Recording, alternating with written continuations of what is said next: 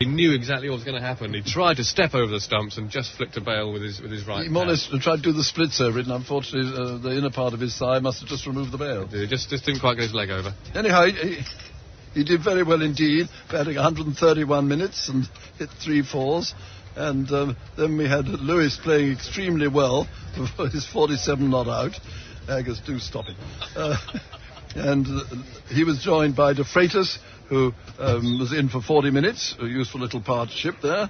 They put on 35 in 40 minutes, and then he was caught by Dujon Walsh. Lawrence, always entertaining, batted for 35. 35 minutes, hit a 4 over the wicketkeepers. Aggers, for goodness sake, stop it. Yes, Lawrence played extremely well.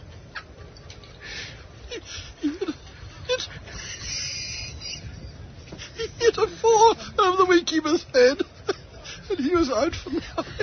And Tuftle came in, batted for 12 minutes, and then was caught by Haynes off Patson for 2, and there were 54 extras, and England were all out for 419. I've stopped laughing now.